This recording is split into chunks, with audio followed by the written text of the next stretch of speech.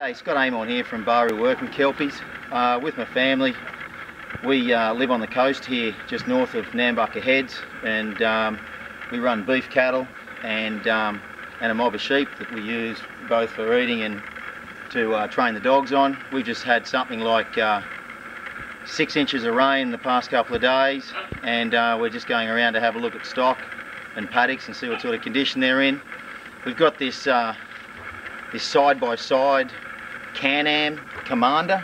It's the electric version, so very interesting machine. We've got it on loan from the BRP crew, and we're going to use it to check the place out. And I wanted to show you just how it goes in some of the wetter parts and through some creek crossings and what have you.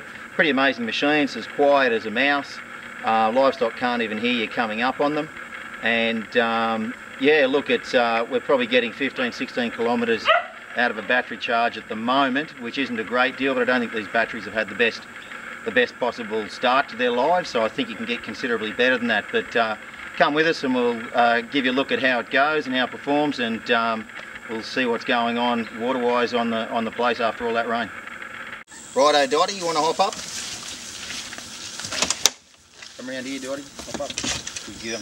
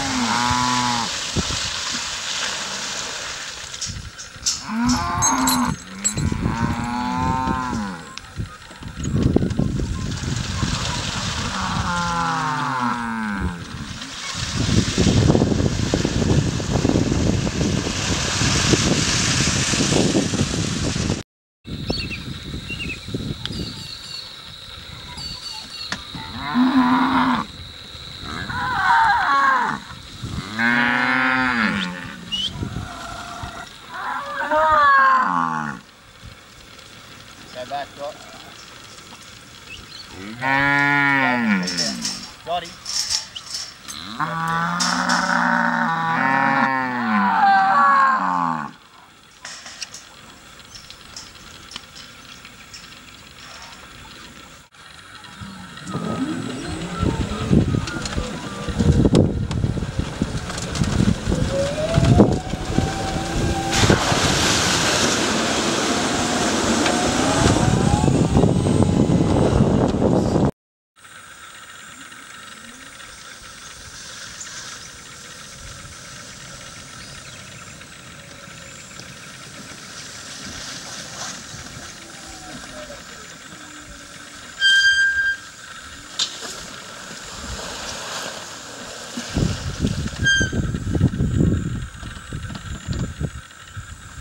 Creek certainly up a fair bit. I think we can put cattle back on these flats though. As you can see, this little machine can take you wherever you want to go, and very quiet, very comfortable. Full-time full drive, or you can flick of a switch, turn it into two-wheel drive. You can lock your rear diff if need be. It's got a whole heap of other features I'll run through in a minute, but even in these really wet conditions, it's perfect for getting around these damp paddocks and checking out how things are going. And lovely being in a machine that hasn't got an engine, petrol engine or a diesel engine thundering away all the time. Righto, we'll let this creek slowly come down and we'll get moving.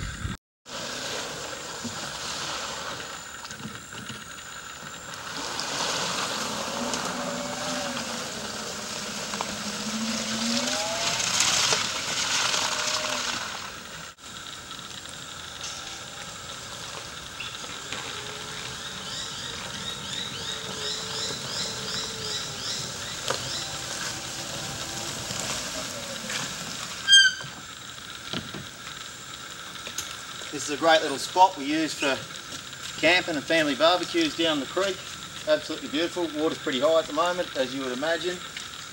A few features I wanted to show you on this Commander Can-Am, being the electric version, as we said. Obviously you've got your tailgate you can open, let lazy dogs out. Also is the fact that it's a tilt tray. This mechanism here allows you to unclip and slowly releases through some shock absorber style arrangements.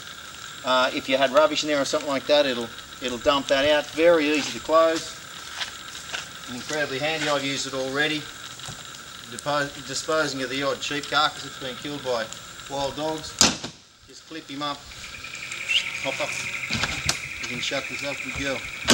Shut this up pretty quick. Another really good feature underneath this tray, quite a large storage area. You can see my arm fits. I can't even get my arm right in there. There's a lot of room in there for storing tools or whatever. Very, very handy. Obviously your roll cages, rollover protection and what have you. You've got a tow bar, a tremendous rubber for all sorts of terrain.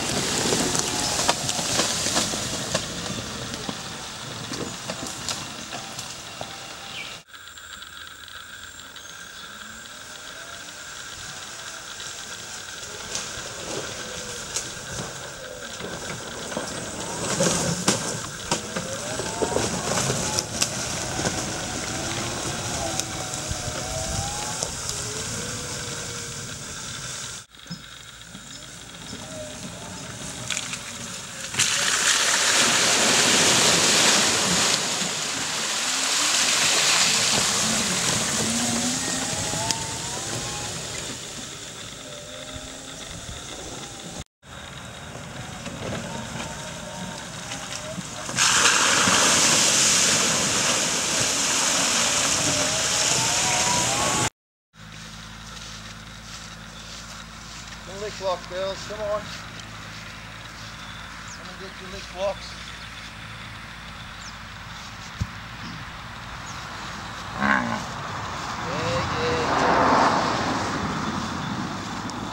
Drop there, buddy.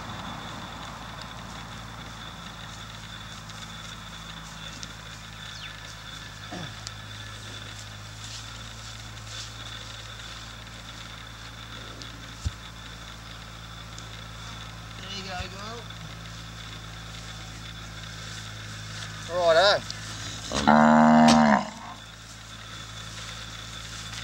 Well, there's the Can-Am Commander E, the electric version. Got its pluses and minuses like every machine you'll use on a property, but for us it's proven very good. It's quite amazing through pretty wet country.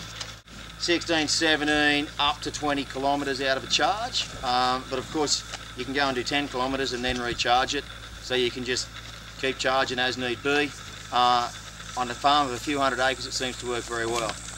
So yeah, can't wait to, as battery technology progresses, can't wait to see what these electric vehicles can do. I'm sure eventually we'll get out of petrol and diesel powered vehicles and into these full time. Good for the environment, good for us, good for livestock because they're so quiet, good for working dogs from. Yeah, thanks BRP for the chance to have a look at them. Righto.